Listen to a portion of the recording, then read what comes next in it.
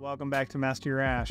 I'm your host, Michael Prisdale, and tonight I will be smoking the Dunbarton Tobacco and Trust Frog Juice. This 6x48 ring gauge cigar is a follow-up to the 2020 release as a store exclusive using a blend of Ecuadorian 2000 Habano wrapper over Nicaraguan shade-grown binder with fillers coming from the Dominican Republic and from Nicaragua. The original length in 2000, which I believe was the last time it was released, was originally a 5.52, so it was a smaller and fatter vitola that Steve has tweaked slightly. I missed out on the release of these, so Cigar Hound Dog was nice enough to provide me one for the channel. It is difficult being that these are one-off sticks and they were limited.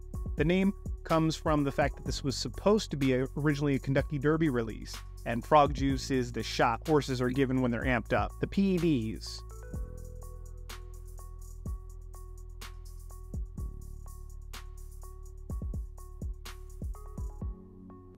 Off of the initial lighting, there's plenty of leather, plenty of wood, with a nice bready toasty note.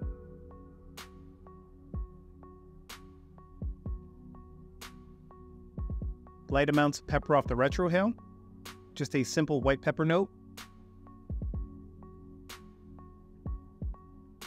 Nutty undertones as well, with a little bit of that espresso / medium roast coffee. So we're gonna smoke this down for a couple of minutes. We'll get right into it. Smoking our frog juice. So far, so good.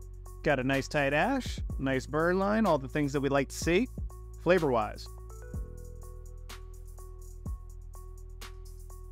It's a little punchy, a little rough around the edges. Not gonna lie, the pepper spice has picked up. We now have a mixture of black, white, possibly even some red pepper, but definitely black and white pepper.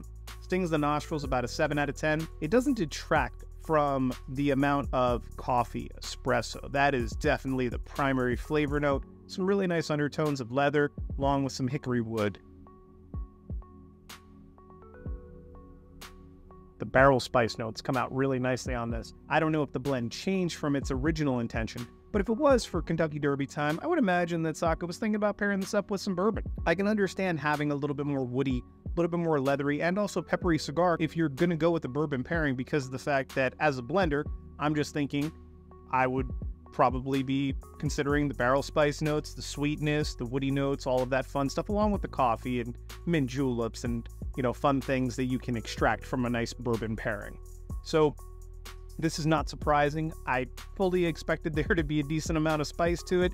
I fully expected it to be this nice medium plus almost full body smoke. Just finishing up the second third now of our frog juice. Pepper has settled in nicely. The blend, almost dark fruit undertones. It's less of the barrel spice notes, less of the hickory wood, more of a transition between sweeter undertones. There's a mixture of vanilla that's come out, along with a little bit of plum, some date, some fig, those dark fruits. But with the spice dialing back into that 5 or a 6, where it's very easy on the retrohale and on the upper respiratory system to kind of taste through some of the deeper, darker, richer notes.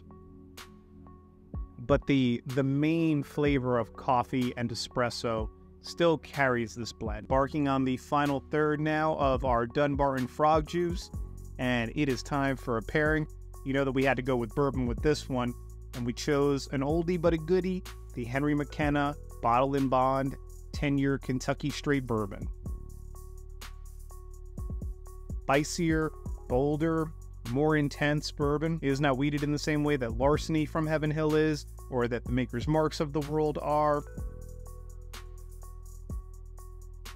But man, the body, the spice, that extra little bit of proof just goes so well. Brings out more caramel, almost a chestnut kind of flavor to it. Absolutely complimentary in this final third.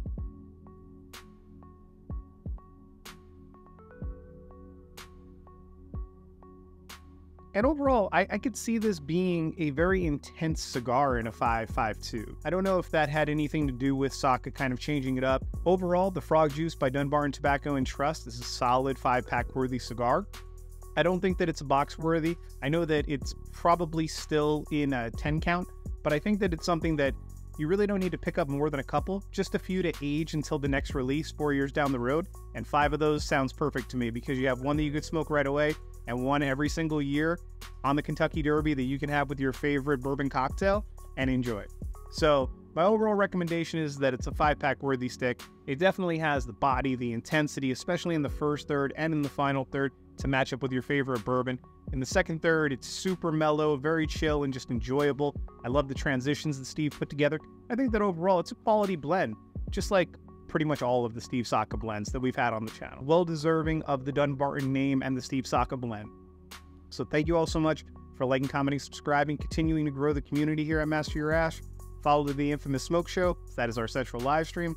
Rumble and Spotify are the backups. Patreon if you'd like to be entered into the giveaway at the end of the month. And I look forward to catching you again for another Dunbarton Frog Juice cigar review.